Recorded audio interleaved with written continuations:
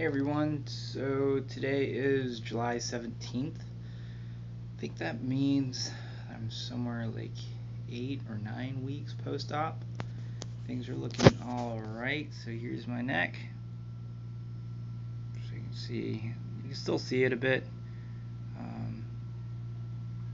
Yeah, there it is.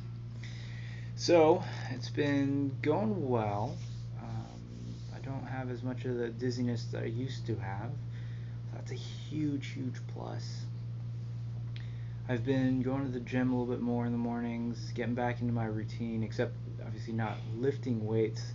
Instead, I am just walking on the treadmill. So today, I've gone up the speed, so I'm at gone up the speed 3.3 or 3.5 miles per hour. Uh, it's getting kind of tricky because I don't really have long legs. I don't have stubby legs either, but the speed, it's caused me to I'm getting to the point where I could maybe even jog really slowly if I'm not careful. So I gotta be careful. So yeah, other than that, I don't have so much pains anymore. Though I do have still a lot of tightness in now in my upper traps and back, but also still in my chest. So as I, sometimes even just laying down and then just kind of getting up, or always have to keep practicing, doing like a log roll up. So instead of just pulling myself and doing like a crunch up, instead rolling to the side and then picking up, or just supporting my head with my arms and picking myself up. So those are things to pay attention to and know. And then outside of that, I still do have a little bit of a sensation. I wouldn't call it dizziness per se. I'm not really sure what to call it, but there's a sensation that I'm not quite sure how to really describe. Although I'm trying to, based on what I believe I've felt before, and that is if you were to stand up straight, all right, and make sure that you're let's say you're on hardwoods or even cement, and don't jump very high, but jump up, couple few inches, and as you land, don't really absorb it with your knees. It's not something I would advise normally, but if you do it once, I don't think it'll break you. If it does, then well, it's your fault. You're listening to me. So, anyways, you jump up, and then as you land, don't try to absorb it with your knees or your hips or anything else. Instead, just let or pull up your feet, so it's your toes are like that, and then you're landing straight on your heels.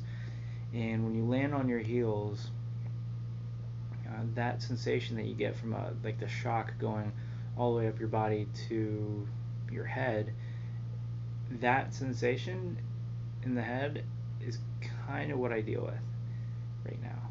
And I'm not sure if it's because I just haven't been walking more, and so my body's still not used to that.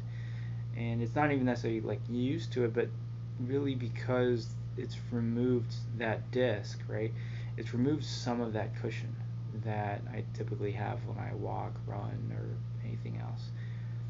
So not only that, but I've also now fused the disc, so it's just more shock that gets transferred to my head that it wasn't expecting before. So it's things like that. I think that's the sensation. That's what's happening. But it's been getting better. Hopefully, it just continues getting better, and I'm fully back soon. But other than that, again, it's just muscle tightness, especially in the back of the neck. I am stretching, doing all sorts of stuff, and especially if you're familiar with yoga.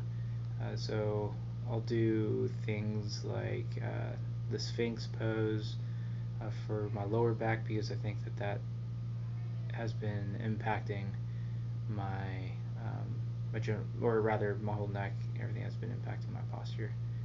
So yeah. And then outside of that, just been going out. Things have been going well. I'm anxious to see what happens next week as I travel and I have to fly, and well, I can't really lift anything, right? Can't lift the luggage, so that'll be fun. See what happens. I might wear the neck brace through the airport just so I don't look like a jerk having my girlfriend carry everything and pointing at the what do you call it?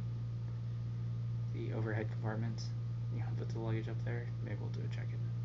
I don't know. So, anyways, if you have any questions, let me know. I hope you guys are doing well. I appreciate you following up or just keep watching. And we'll talk soon. Bye.